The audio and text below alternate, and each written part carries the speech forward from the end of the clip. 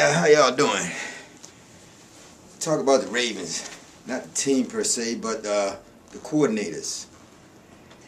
That old ass Cameron and Greg Madison. Both of them bastards need to pack their shit, take their old ass wives and get the fuck out of town. Cause we don't need them. Cameron, you got the worst plays I ever seen. You got superstar receivers, you got feature backs, and you don't know how to use none of them.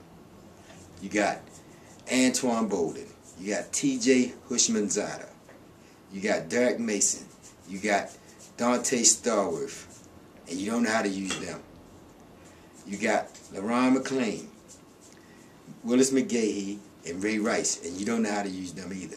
So you need to just take your little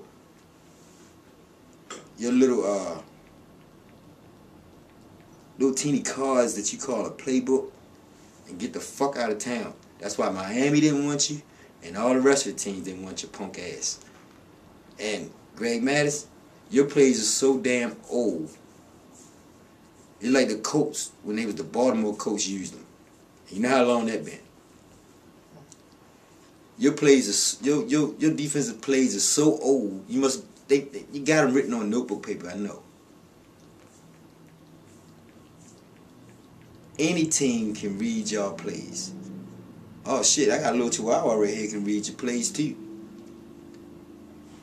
And Harbaugh. Monday night, I saw it written all over your face.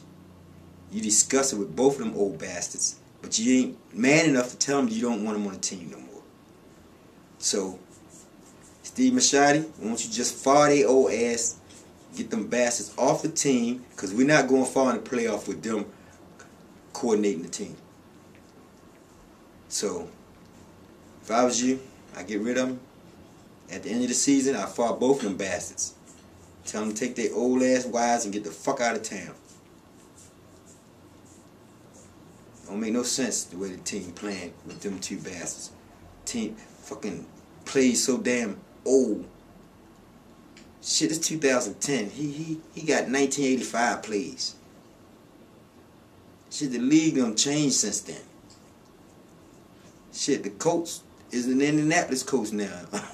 That's how long it been since he used them plays he got. And Cameron, you can't coach your way out of a wet paper bag with a hole in it. So pack your bags, take your homeboy Greg, and y'all get the fuck out of town. See ya. Talk to y'all later. Y'all have a nice day.